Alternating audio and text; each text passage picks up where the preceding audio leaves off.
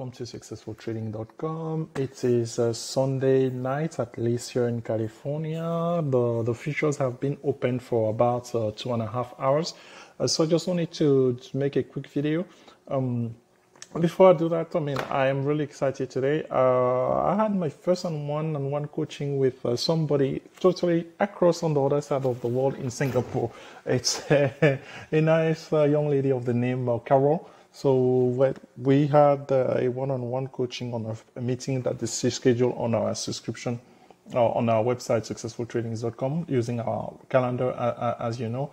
So it's funny that after she joined our Discord room, it was very late night over there. Obviously, the Delta is 15 hours different. So now I just saw her back while it's only 5 p.m. here in California, and she's waking up in the Discord room. So that was a great experience being able to interact that way. So if you're watching this video yourself, whatever part of the world we are, you can be part of our Discord room. So this evening here, we just want to take a look at some the futures and the setup up in terms of what we could be looking into going into the next week. So let's quickly go ahead on here and look at the futures.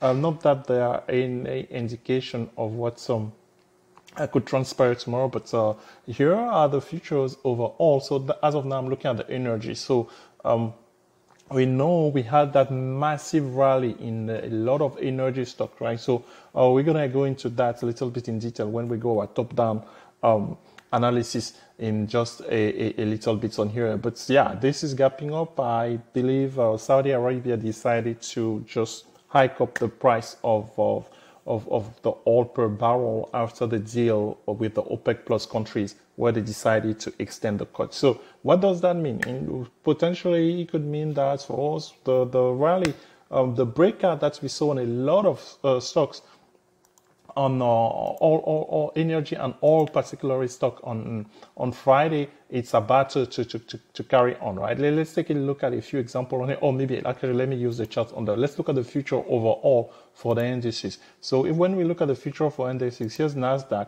Nasdaq is up plus 0.5%. It's not, again, this could completely revert, as you know, by the time we open tomorrow morning. So if you're watching this video, whenever you are able to catch this video, just be mindful of that on here. For us, we are talking about specific events that are happening up as of this time, 2 hours into the future of trading. So what are we looking for into the week? Let's take a look at the performance of the 10 sectors. As you know here, I'm using thin ways to do that on here. So this is the performance on a week, or you can flip it this way to see that, hey, the energy sector in average, they is the one leading into the week. And you know, if you don't know by now, so if I click on here, so this could actually help us be as a tutorial.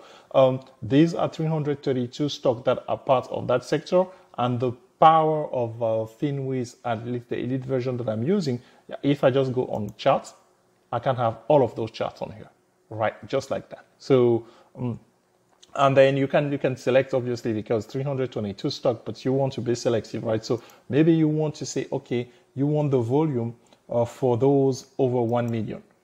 My list just got reduced by half. Okay, so now for us, we trade options mostly, right? When I do that, there wasn't that much difference either. So now in terms of price, maybe let's be selective and say, okay, we know that some of them were really, really cheap as of last week, right? They've gone a little bit up. So maybe the $5 stuff, I don't know, you could be into that. You can be looking into some nice deal on less than $10 stock, depend on your strategy. So let's say for us, for instance, let's start through that. So if you say you want stuff under $10, okay, you have 82 of them, folks. Okay, so conversely now, and then they are all in here. They're all in here. You can then we can use further criteria to show you shortly here.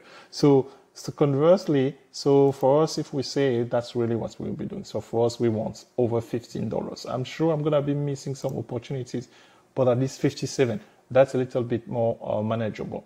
So then the second criteria that we could use on here after, let's say, okay, so optionable Yeah, the price, that's where the volume. Can we be more selective on the volume? Because I mean, over 1 million.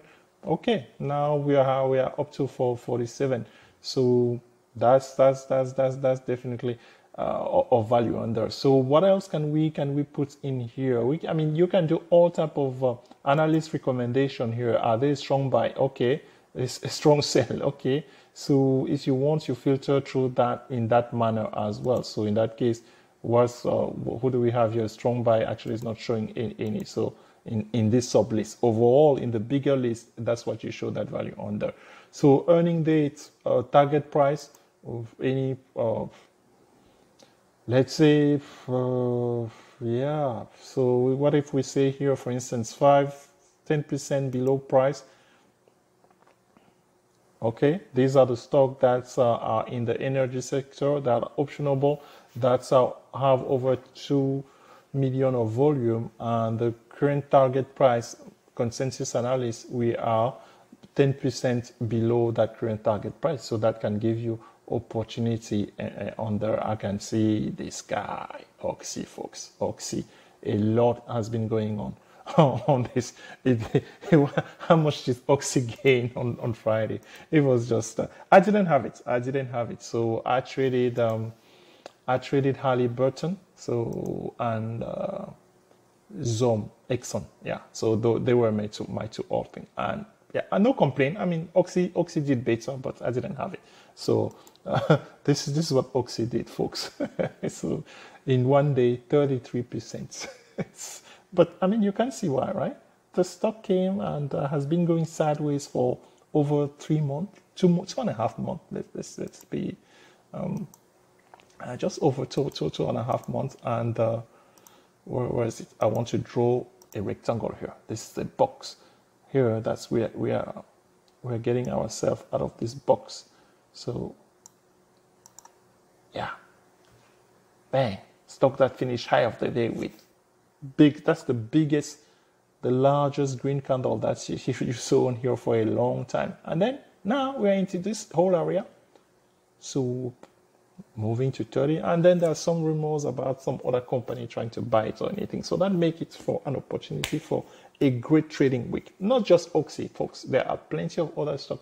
So the top-down analysis that we just did on the energy sector, you can perform that with your own criteria to find a tradable item on there. So if we go back here, you can say, because we got here by selecting the energy sector, right? So remember how we got in here. This top-down analysis that I'm trying to get us into. Actually, you just go group. So that's the beginning of it. Performance. Okay. And in this case, based on last week. So now if we think that healthcare, and that's actually the sleeper before me. The sleeper on here, 997 of them. So same thing.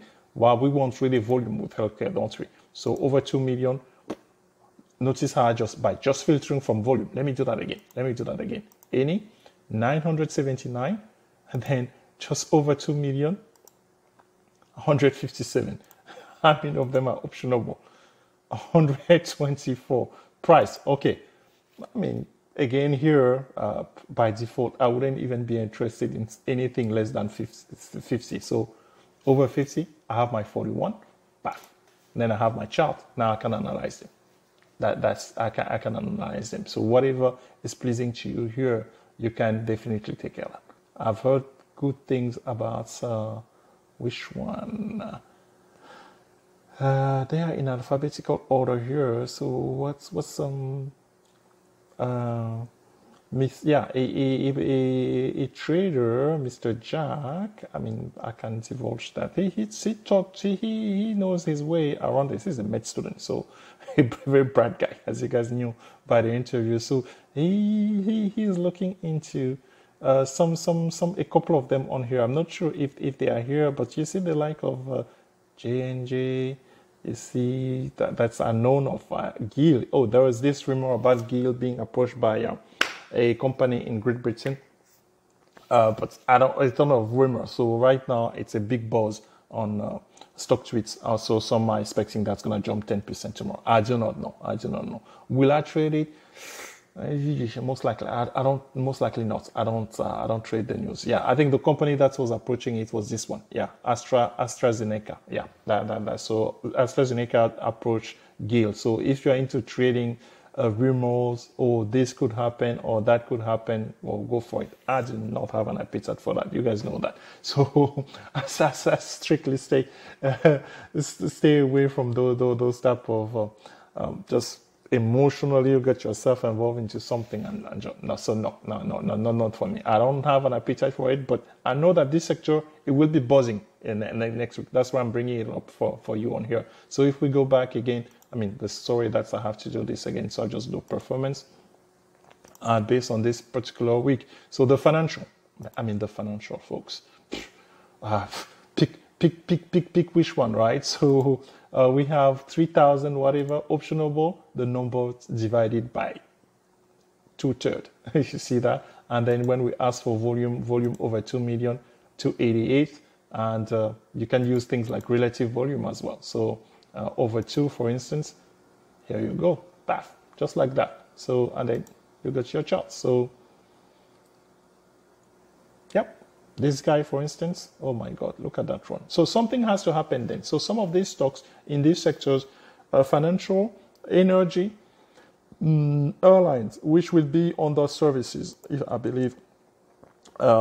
Or no, it could they could be in a different sector. Let me not say something that doesn't stand. So so the airlines, they could be, let's say in this case here, the airlines may be most likely. I'm not sure, folks. So definitely not basic material, consumer cyclical, or I was expecting them to have a service on here, but in any case, you can find the airlines. I mean, you saw what they did. We know the major one, right? So AAL, for instance.